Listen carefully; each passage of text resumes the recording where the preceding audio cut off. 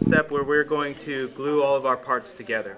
And the first thing that we need to do is have all of our parts. So I have my vertical stabilizer, my horizontal stabilizer, my fuselage, and my wing. What I also need a pencil, some super glue, some pins, and a ruler. The first thing I want to do is with my wing, before I glue it, I want to make sure that I know where the center is. So I'm going to go ahead and put my pattern back on here. One way to do it is just to put a couple little pinholes in here so that I can see them. Probably a bunch of different ways to do it. Then you can take the ruler and we'll just connect the dots here. And that way I've got a nice line that shows me right where the center of my wing is when I glue it on the fuselage. Okay, now since we're using the tip dihedral, or if you have a dihedral, we've got to be able to glue our wings back together so that they're at the right angle. So we have the two pieces that we cut out from our pattern that give us the angle. These are going to be our support pieces. And what we want to do is make sure that the wing doesn't get glued to the support pieces or to our foam board. And we're going to use wax paper to do that. I'm going to take my wing and I'm going to just take two pins right in the middle, and I'm going to pin my wing down so it doesn't move. Okay, and then I'm going to take my support piece. I want to slide it underneath so it's under the wax paper as well. I'll take my wing and I'll line it up exactly where my cut was. So the better you can line it up, the better it's going to be glued together. Okay, and I hope you can see that. And I'm going to push my support piece right up to the edge there so I get the right angle. And then I'm going to take a pin and I'm going to push it right through the wing, right through my support piece. I'm going to make sure it goes in the middle of it and right through the bottom of the foam board. And I want to do two of those at least, and then that way it won't move around when it's being glued. Alright, so there's one of them, and you see this is nice and tight and it doesn't move around. So same thing, I want to line this up, and then I'm going to slide my support piece under here. And this time I'll show it to you from this side. And I'll get my hand out of the way here in a second. But okay, so you can see from here, I'm lining up the support piece right in the middle. And then I'm putting the pins through it. And you just need to make sure that the pins go right through the middle of the support. And you can look on here and make sure that it did.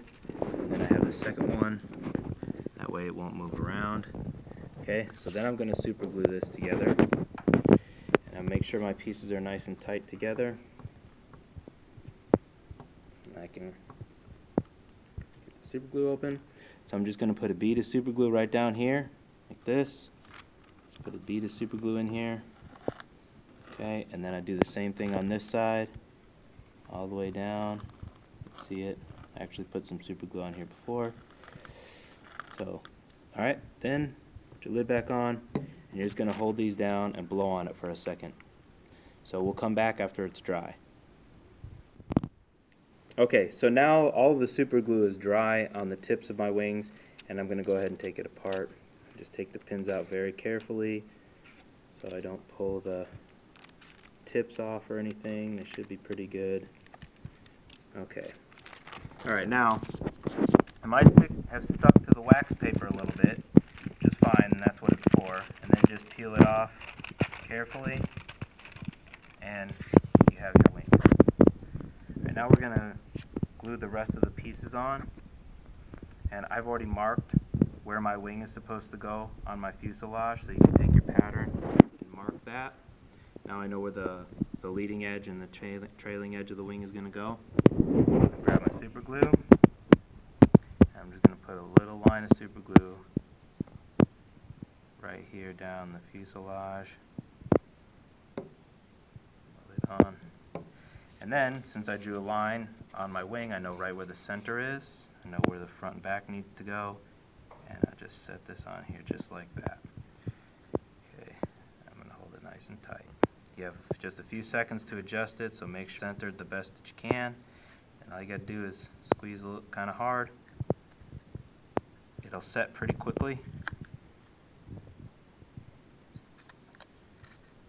It'll dry actually a little bit faster than it does on when you do the tips.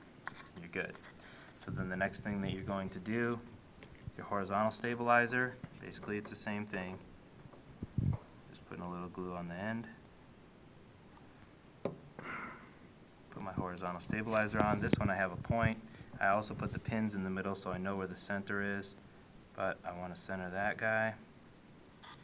That part right there. And again, just going to hold this down nice and tight until it's dry, which will only take a few seconds. Make sure it's straight and even. Alright, so that'll just take a few seconds to dry.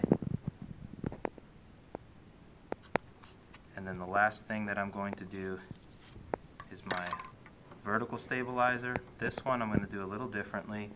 I find it easier to put the glue right on the edge of the stabilizer. And again, I'm lining it up right with the center. You can see I have these two little pinholes, but you could put a line there if you want ahead of time. And then I kind of tap the glue on there so it's even. Make sure it's nice and centered, and then the same thing, I'm just going to hold it on nice and tight for a few seconds. And that should be dry.